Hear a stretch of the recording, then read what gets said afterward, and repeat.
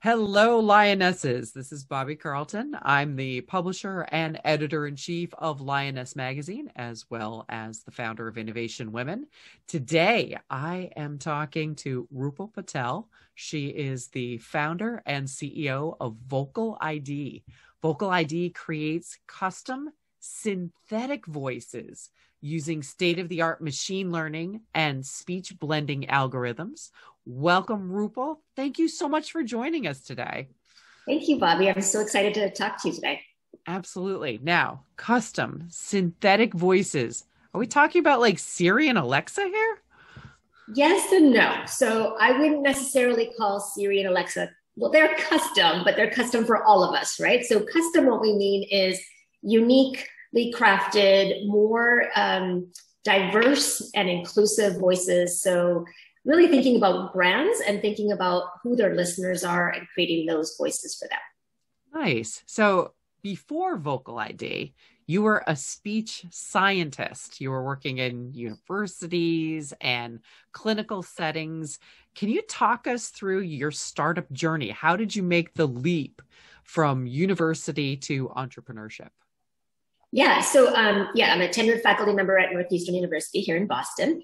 And, I was going about my work and doing my research. And part of that, actually, I started in academia or along these lines as a speech language pathologist. So I was working as a speech language pathologist for some time and really was interested in new technologies, specifically speech recognition technology. And then pursued a PhD in the area. And then as I kind of learned more, I got really fascinated with technologies that are about speech and language that could be used with people with speech disabilities.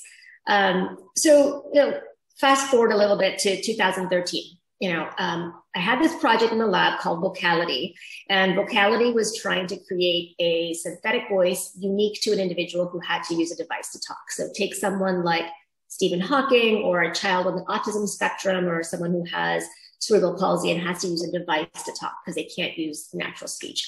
And what we wanted to do is create a unique voice for them that could sound like what they would have sounded like had they been able to speak. So we were doing our work. And then in early 2013, there was a reporter from NPR who had approached me about this project. And it was actually we'd started this project in 2007, 2006. And by 2013, I was like, oh, there's all sorts of exciting other research happening in my lab. In fact, we were making this reader for kids who were learning to read that could kind of help them with inflection and so on. And so she asked me to, interview about this. We talked about it. And then one thing led to the other is it led to giving a TED Talk at TED Women in late 2013. And again, I was sort of, what I was doing initially was presenting the research, the science behind how do you make a voice for someone who's unable to speak. And it still wasn't a company yet. The spark of could it be something hadn't really entered my mind. After I gave this talk, one of the last things I said in the talk was, what if you could donate your voice to someone in need? And we thought, honestly, maybe a couple hundred people would sign up and record 7 to 8 hours of speeches, which is what we needed at that time. And interestingly, lots of people began to volunteer. And that was the beginning of the wheels churning to say, could there actually be something here? Could we help more than a dozen people that we could in the lab? Could we do more than that if this was actually a thing? And I really didn't know quite how to do that. In fact, I applied for the Mass Challenge incubator I think it was April 1st. I think it was like an April Fool's joke. I had gone to see an NSF presentation, the National Science Foundation presentation about how you can start companies from science backgrounds. You apply to these small business innovation grants, and then those are allowed you can kind of commercialize your technology. So I went to the talk. That was interesting. That was the deadline for Mass Challenge 2014. And I filled out, I didn't know what an elevator pitch was. It was kind of like drinking from a fire hose, but it happened organically is what I'm trying to say. It wasn't sort of premeditated. I'm going to do this and now I'm going to go into it. And I think that's usually the journey for most entrepreneurs. Yeah. And I think that was around the time that you and I first connected. You were talking at that point about saving the voices of people who could potentially be losing theirs or had. And, now it sounds like a little bit of your business focus has changed or evolved. Yeah, it's evolved. Yeah, I think it's expanded. So now remember, that's like 2014, right? So the actual beginning of the company was early 2015 when we got our first sort of grant from the National Science Foundation. And that at that point, I took a leave from the university and sort of jumped into this full time. And it's changed a lot. So the first 3 to 4 years, I would say, were solely focused on getting that technology and beginning to figure out how to productize it. So it was research code. It wasn't even, there wasn't thought given into how do you commercialize this, or even the fact that in the lab, we never even measured how long or how much resources were necessary to create a synthetic voice. It was probably hundreds of thousands for, even one at that point. So our goal was to figure out, how do we do this at scale? How do we, in fact, build a synthetic voice for each individual that's specific to them, but also do it at a price point that someone as an individual can afford, especially someone with speech disabilities, when there's often other disabilities that are also things that they're working with, right? And so that was a big challenge. And by late 2018, we had a process in place. By 2015, we were already starting to deliver some voices and so on. And then what we started seeing is, when I started the company, I knew if it was only going to be an assistive technology company, it was actually going to be a pretty hard battle, right? And so even back then, I was talking about, but today this is our beachhead. We're working with people with speech disabilities, and that's often how major technologies get started. You start with something that's a big dire need, and then you say, well, how can the rest of the world use this too? But when I was speaking about the rest of the world using customized synthetic voices in 2015, most people were just like, oh, I don't need or most investors I was talking to, I don't need my GPS to talk like my wife, or something like that. So I think that so much has changed in the last 5 to 6 years along those lines. Yeah. So how do companies figure out, how to move their technology into a business? I think that's probably the big question that we would all want to ask you and other entrepreneurs who are coming out of the technology. I mean, for example, voice of the customer is a term that we use in business to describe the in-depth process of capturing a customer's expectations and their preferences and aversion. Like, you're talking about the literal voice of a customer here. Are you talking about something a little bit different? Well, okay, so maybe I can backtrack a little bit to say sort of how have we expanded.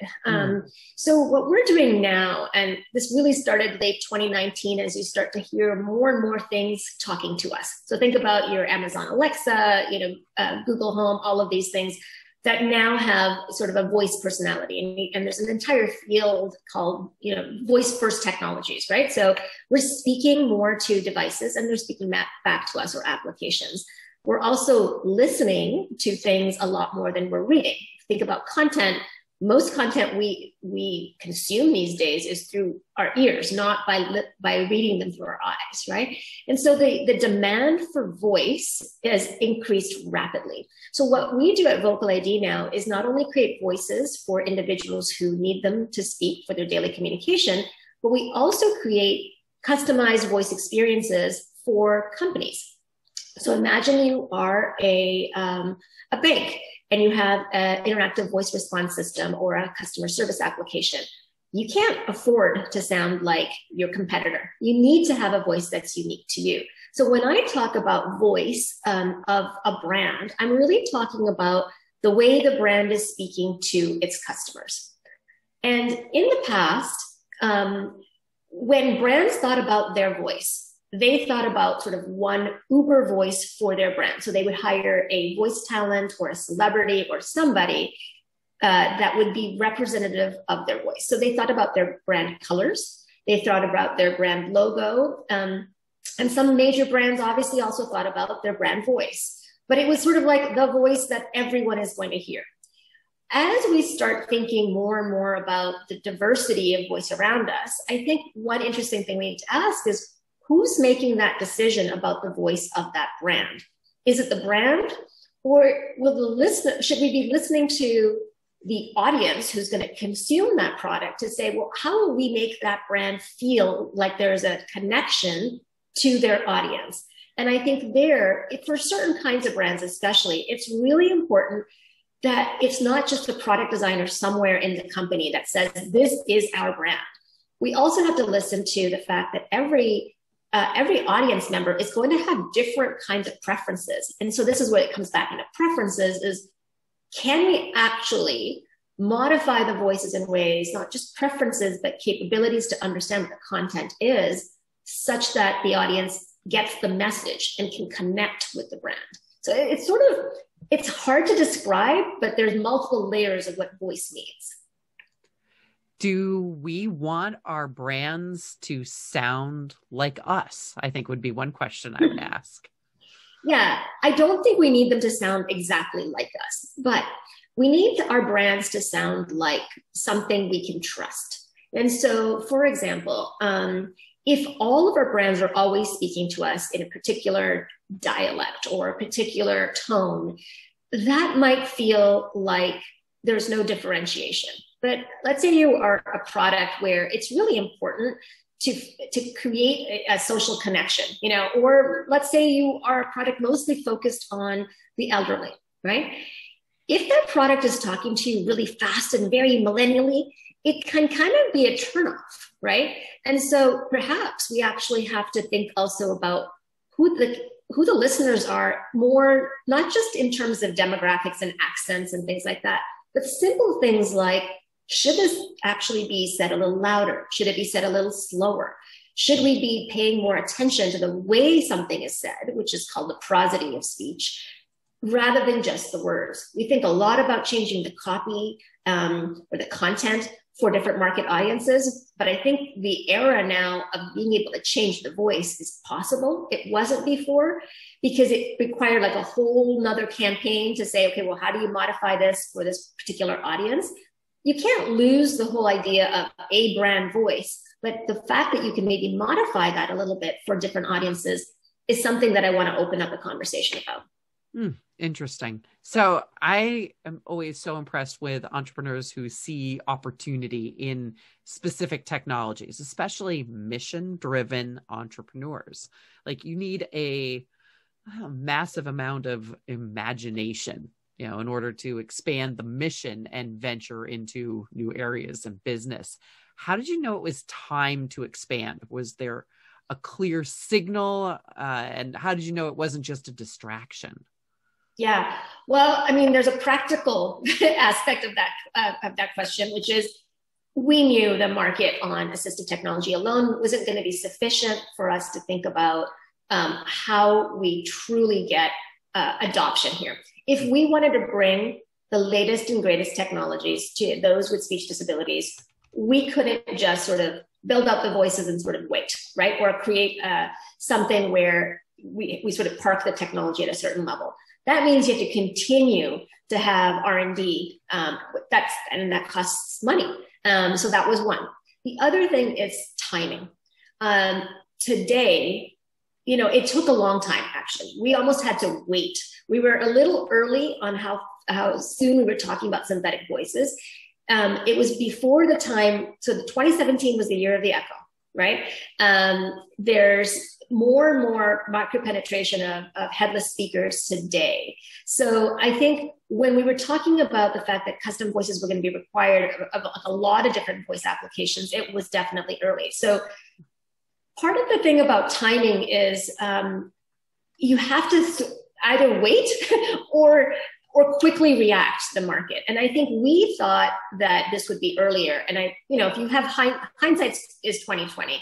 If we knew exactly when this could happen, I think maybe we would have started a little bit later, but there was momentum already in what we were doing in the assistive technology side. So, I think there are many distractions. In fact, we had one major distraction back in 2018 as we were approached by a large bank who had implemented voice authentication systems in their protocols. So basically you call the bank and that's how your voice is your password, right? To get into the bank.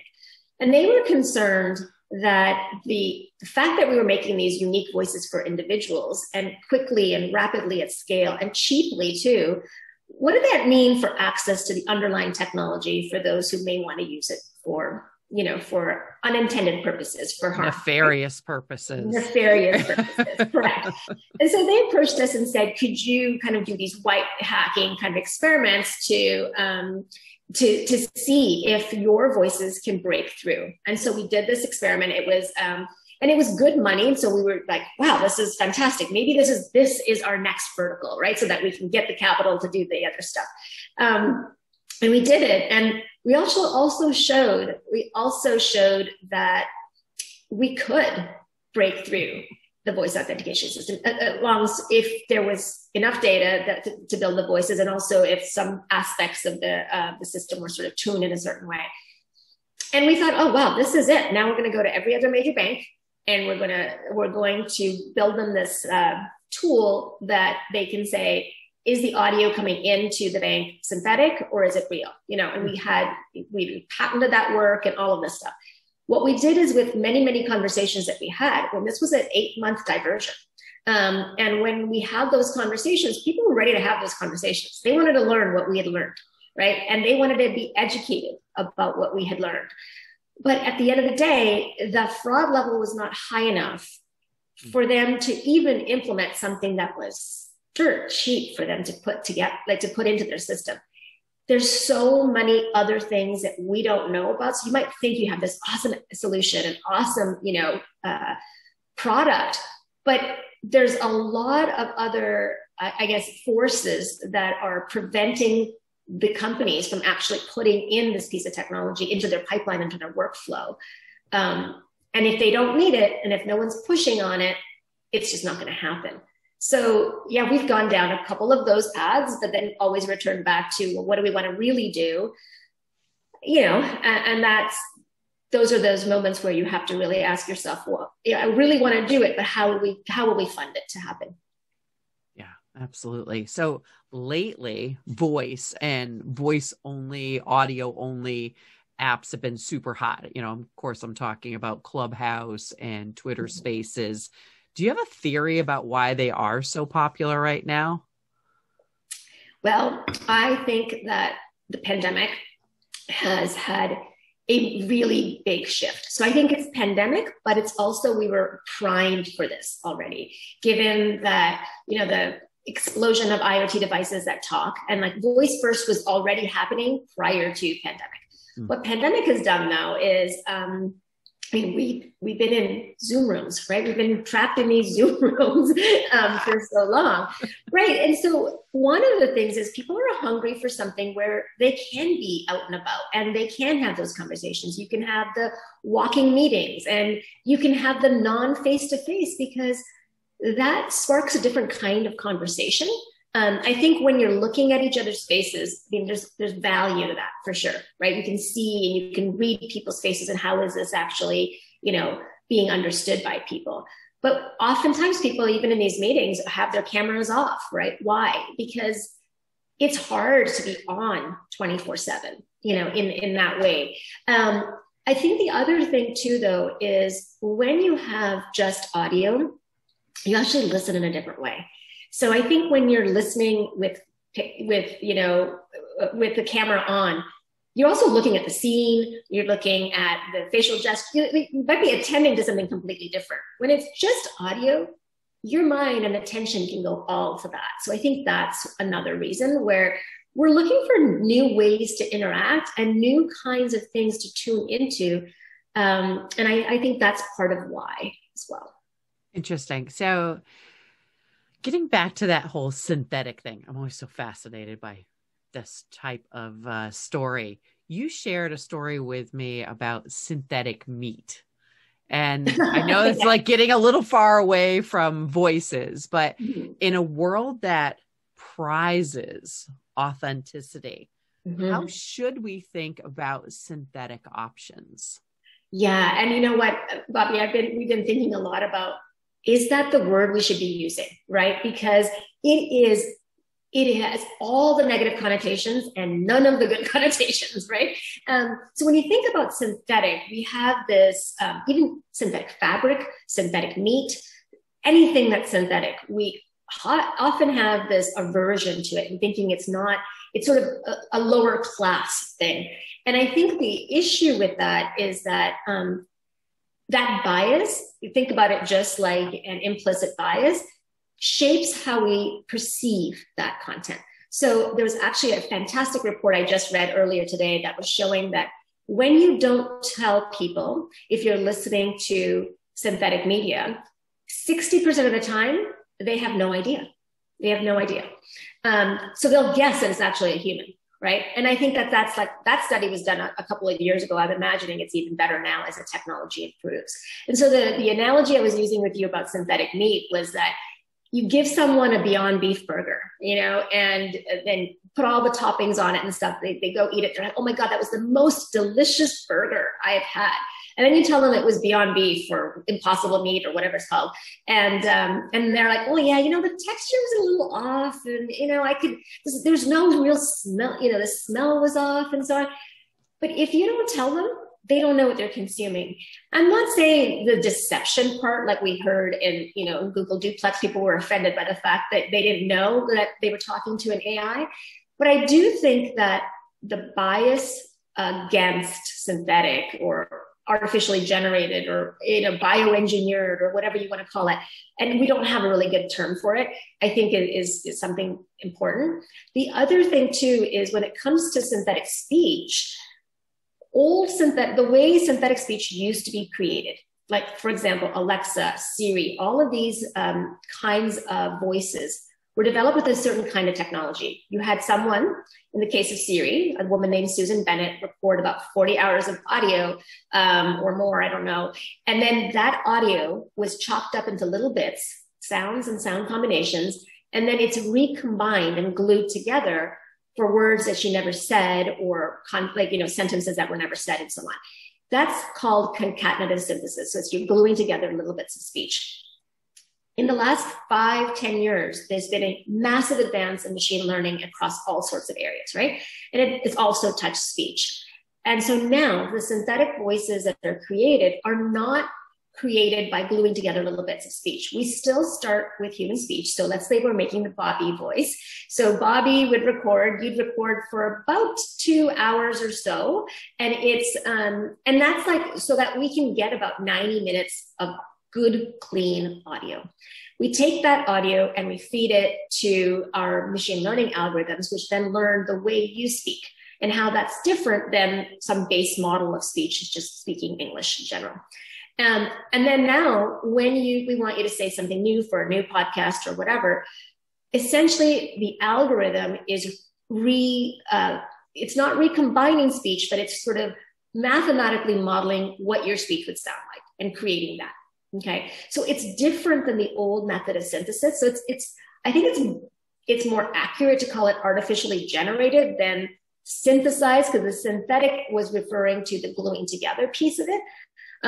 So I don't have a good name, and this is where I could totally use your marketing genius to figure out what's that name that doesn't have that weird aversion. Interesting. Oh, I would love to tackle that one. So, well, moving on. Appropriately for somebody working in the world of voices, you've done a number of speeches, fireside chats. You talked about your TED. I actually met you when you were on stage down in Rhode Island at the innovation conference down there. To what do you attribute your success on the speaking circuit? I mean, what does the public speaking that you do for you and your company? I think primarily because of the way we've been funded at VocaliD, the public speaking actually is is part of our marketing in some ways. That's how people get to know who we are. The grants that we have don't allow for real marketing. But our budget in that area is relatively small. And so these talks are a good way to kind of reach a broader audience and more of also a lay audience, right? Because we're explaining how this technology can touch people's lives. And by doing that, you actually have to explain through stories what that means, right? And so I think it's really important to be out there. I think the other thing that I've had the opportunity to speak at is schools. So often, we have people volunteer their voices for those who are not speaking. And so kids bank their own voices. And actually that is a really interesting way to get kids to learn about disability. It's a way for kids to learn that they have power. Their voice is actually something that could be useful to others who don't have one. And so I've used it a lot as a way to educate people, to motivate people about what this mission is. And I think as a mission-driven company, it's important to excite people about this, inspire people about it. And that doesn't happen if you're not out there. Yeah, absolutely. Can you give us female entrepreneurs in particular, can you give us some guidance in how we as entrepreneurs should be thinking about artificial intelligence and machine learning as we're building our companies? Yeah, I think that artificial intelligence, machine learning today is pervasive. It's a ubiquitous kind of technology. And oftentimes I think that people have this feeling like, well, it's kind of like statistics of the 1980s, right? Like, are we really going to be talking about those numbers? But underlying almost every application today is applied AI, whether we're talking about marketing, whether we're talking about pharmaceuticals, whatever the industry is, there is some underlying technology that is doing prediction and learning. And so I think one of the things that we can do as women is demystify it, right? For girls and other women and for young boys, and not to think of this as we've thought about math and science in the past, right? So I think AI and ML, machine learning, typically are thought of as there's this mathy part to it, right? But there is an application side that's just as important, right? So developing the algorithms is one thing, but what are those algorithms going to be used for? And how could they be used for things that maybe were not intended, good or bad, right? So there's many ways in which, women and girls and people of all types can contribute to this. So I don't think I feel like oftentimes people are thinking about these new advances as very technical. There is a technical element to it. But, and I definitely think that women can also contribute to technical aspects, and we need to be out there on the forefront talking about these things, because it can't be seen as something that is a male-owned topic or whatever. But I also think that the big thing here is identifying the opportunities for where you can apply these techniques as well. And that, those are very interesting skill sets. I don't think those are gender specific whatsoever. Great. When we're talking about artificial intelligence, when we're talking about machine learning, there are all kinds of conversations that are happening around diversity, gender equity, inclusion when it comes to these databases of images. Is there the same issue with voice? Do we need more diverse voices? Absolutely. It's the same issue. It's a data issue. So when you think about the fact that the models can't really predict faces that are non-white, right? Or different shapes or different features, it's very similar in voice. So if you don't have enough data of different diversity of voices, you're going to have, the model is going to basically speak, but it's not necessarily going to speak with that kind of diversity. So absolutely.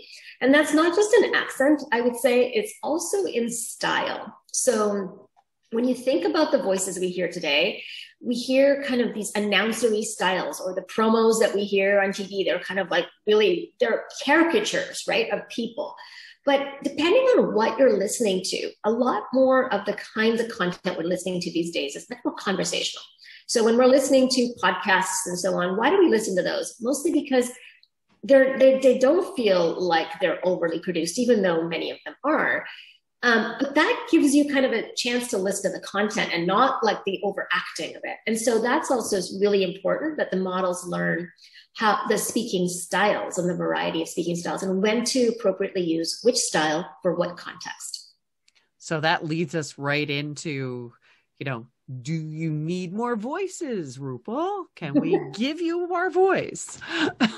Yeah, so maybe I'll explain. So the volunteers who contribute their voice to the Human Voice Bank, which is our sort of repository for those who are unable to speak, we are always looking for more volunteers there, people of all accents, of all ages, and of all kinds of voices.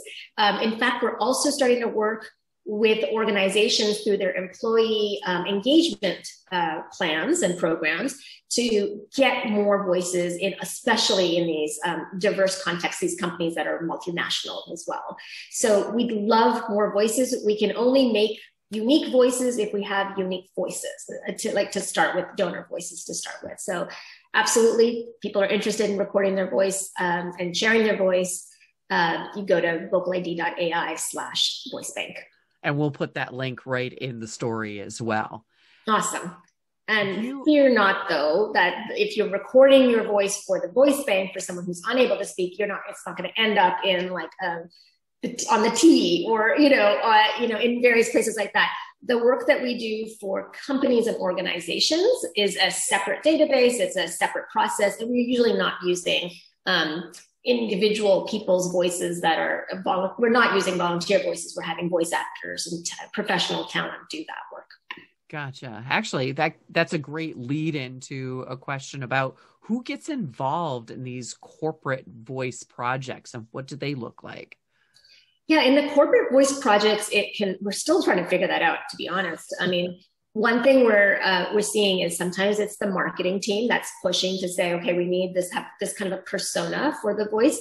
Other times the companies come to us and they say, you know what, you're the voice experts. Tell us what our customers will want to hear. So we start there with some research on which voices are preferred by which market audiences and so on, and then build the voice from there. Product designers are involved often, conversational designers are involved.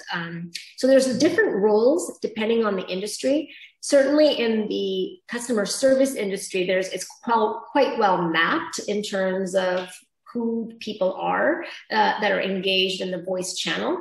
In the marketing side, so for example, we're starting now to create 10, 15 second long marketing copy or audio samples that will be in radio or streaming. And for those, it's usually content designers and sometimes the copy editors are involved. So different depending on the audience and the market segment. Is that what we're talking about?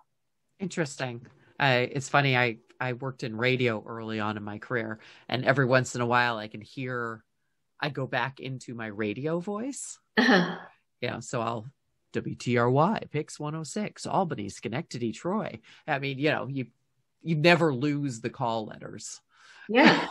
And that's kind of the thing, right? Like, we feel that people are going to have sometimes different kinds of personas that they use. And you might see yourself skipping into that when you do these podcasts or something like that. And we do that every day. All of us do it between who we're speaking with as well. Yeah. Not only is it different people's voices, but you yourself have many different voices. That's right.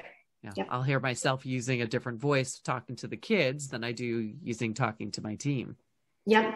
And that's actually one of the things in terms of when you want copy to come alive, that's what voice actors do all the time, is that they are context switching. They're thinking about that audience.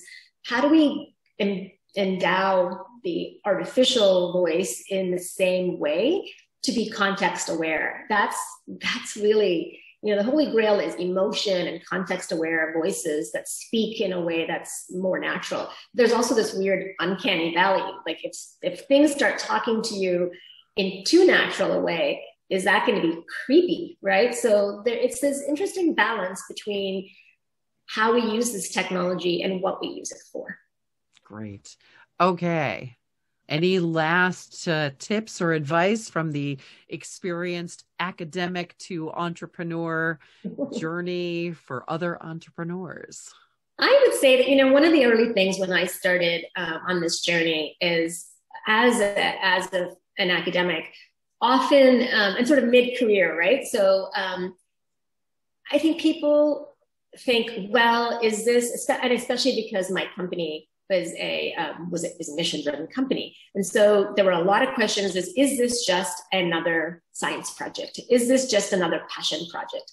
And it's not. And I think you have to continuously sort of, you can either kind of be beaten down by that or say, you know what, I'm going to show them. There is something behind this, and there's a passion driving it. There's nothing wrong with that passion driving it. So I think the one thing I say to young people as well as people that are changing their careers midlife is, I don't think that categories and labels are a very good thing for really most things. And so I think the more we can kind of shed those and say, I'm an academic, or I'm a speech scientist, or I'm an entrepreneur. I'm all of those things. And I'm a woman, but that doesn't really matter, right? And so all of these things are who you are. But I think as long as we can kind of shed those walls or those silos, we can take risks that we aren't used to taking. And I think that's actually how we grow and how we continue to evolve who we are. Great. Thank you so much. This is Bobbi Carlton, editor-in-chief of Lioness magazine. Today, I have been talking with Rupal Patel, founder and CEO of VocaliD. Thank you so much for joining us. Thank you so much, Bobbi. It was a pleasure to be here.